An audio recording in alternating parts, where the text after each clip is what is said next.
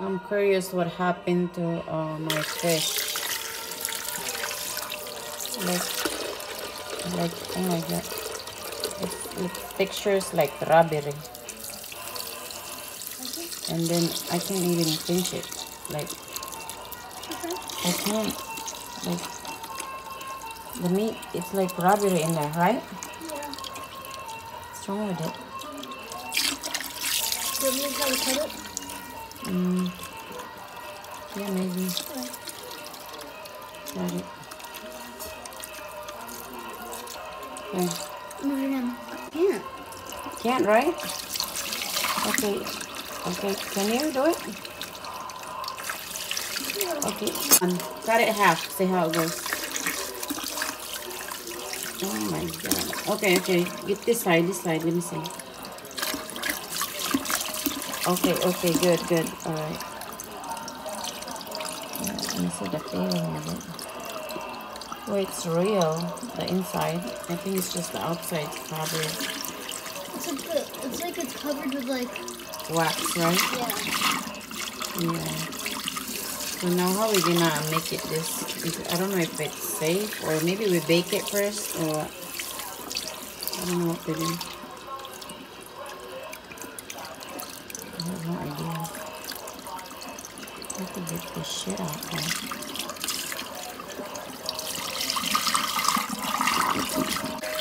It's like it's plastic or wax in there. I think I know what to do. No, no, let me touch it. Don't touch it yourself. But it's meat inside. Maybe it's like a different fish, a different type of No, meat. it's not different fish. It's not. This is the fish. Let's see if you peel that stuff off. Maybe it's like covered in something. This one? Oh, that's meat. That's real meat. I think it's just the outside. Kind of boxy. Yep. I'm curious about what happened to my fish. It's real, but the outside there's like covering plastic. To get rid of this waxy texture. Look, I can't even stab it with my nail. Usually when you do this to the fish, you can cut it because the skin, it's not that hard. But this one's strong. Look, it's like a silicone. But anyway. Alright, we'll see what you guys watch out also what happened to your fish. And maybe you have the same fish like I do. See the noise? Can you make it close up, please? Like, oh my god. Can you do it, man? See that? It's like you're tearing a paper noise. I'm pulling glue. I think it's glue or something. I don't know. Like slime. But I'm not gonna eat this fish for sure. Wait. I'm gonna bake it and then throw it in a trash can. That's what I'm gonna do. So I'm not gonna make my trash can stink up. See it? See that noise? Hear that noise? Hear it? Hear this noise?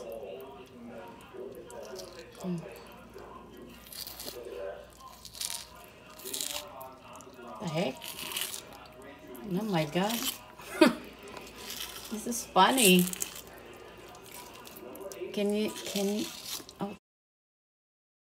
But no, this is crazy. I thought it's not true, but it's real, guys. My god. And they look fresh. Look at the whole fish. Look at the fish, just the fish.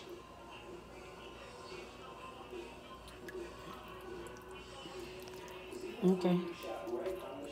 And look at the water. It's like cloudy. This one's huge. But I think if you see this sign in your fish, it's not good. It could be like slime from a river. You think this is not a river though. This is ocean water. Look. Can you zoom in? Oh my god. Ugh. What the heck? Oh my god.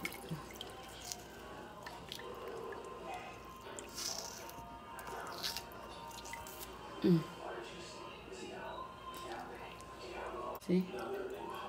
It's like wrinkling. Uh-huh. I mean, let me see. Let me cut it. Close that. Like that. Okay, good. Look, this knife here, it should be cut right away. But I have to do it hard. I don't even know. I had to make sure that it's safe to eat it. Even, I don't know what they put in here though. What is this? I'm just playing with my fish right now because I'm not gonna eat this thing. No way. Unless I figure out what is this crap, what they put in here. Look at the fish. It looks stupid, right? It looks unhealthy. Yeah. It didn't even just happen to one fish. It's all of it. Yeah. So, and it's nasty. It feels nasty.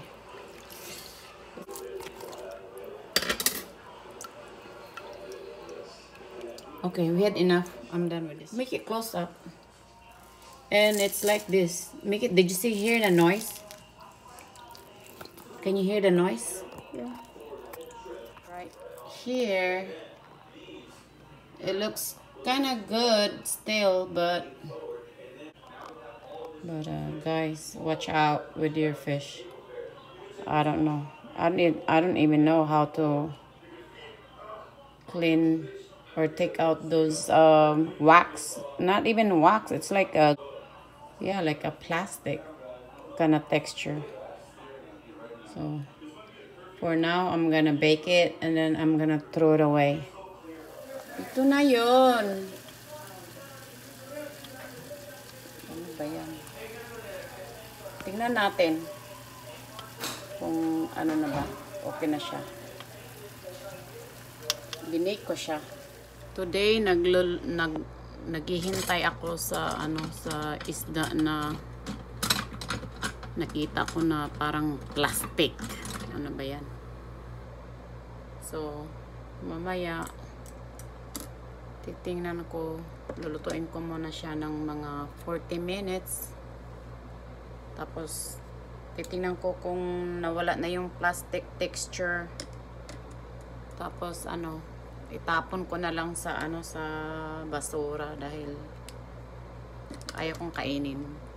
Maya mamatay pa ako o magkasakit. So, tingnan ko lang. Pero, sa pagka ngayon, mag-drawing ako ng kilay. Dahil, dapat pupunta ako ng birthday party. At yun na nga, lulutuin ko yung isda para pagdating ng pamangkin ko, may ulam siya. Pero yung nakita ko yung yung isda na parang patay na nga, pinatay pa, parang balsamo. Anyway, so hindi ko siya maintindihan bakit ganun. Akala ko haka-haka lang, kung haka-haka lang yung yung isda na may plastic. So ngayon parang na-encounter ko yung ganun. So tingnan ko mamaya kung mawala ba yung texture. Dahil parang hindi siya safe tingnan kasi parang matagal ng patay.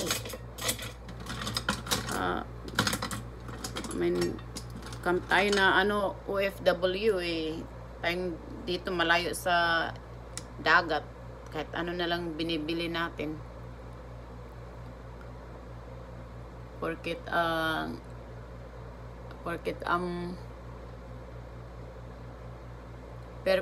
isda, ayokong lipstick na to. Porket isda, halabera. Excuse me. Itong fiber cloth, maganda siya sa sa makeup. At saka tipid. Hugasan mo lang siya. Tapos mamaya pagtapos ka na, labahan mo, tapos air dry mo, tapos hugasan mo naman uli. Hindi na yung pabili-bili ng ganito. Pabili-bili ng mga ganito. Ang mahal-mahal. Ito, makabili ng full price. Rosa ko eh. Pero, yeah. Tama kanina, lipstick ngayon nawala na. Pero, yun na nga eh. Ano ba yun? Nangyari sa isda ko eh.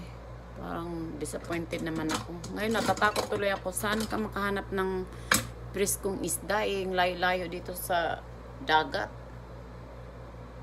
Lahat yung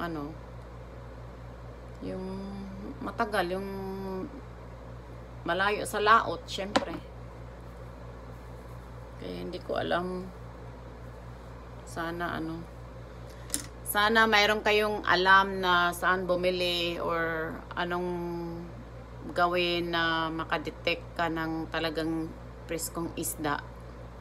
Kasi yung layo, nandito kaya kami sa San Antonio, tapos yung ocean sa amin eh 2.5 hours. So wala talagang presko, wala yung gumagalaw-galaw pa. So kung ano yung nakikita mo sa mga freezer na akala mo presko, tapos pagdating dito sa bahay eh, hindi naman pala. So nagwe-waste ng pera. At kung hindi mo alam din na na presko siya, tapos kinain mo dahil walang pakialam, mas lalo na pag gutom ka, di ba? Kung na lang, lulutuin mo na lang. Kunin mo na lang yung yung gills, tapos lutuin mo. Tapos yun pala, may plastic. Dahil lang mamadali ka, wala nang wala nang choice. So kaya mahirap din sa mahirap maghanap ng presko.